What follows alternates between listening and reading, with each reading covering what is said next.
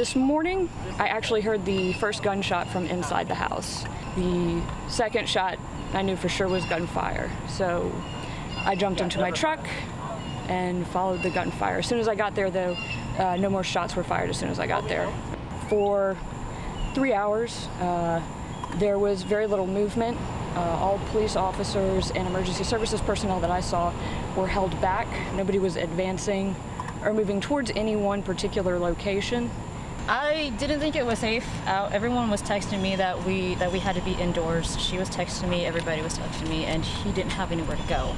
He was about to go to the park across the street. I was like, look, let's just go to my house. And he's like, are you sure I can sit outside? And I was like, well, I'll sit outside with you, because it's not safe for a black man right now to be outside by himself.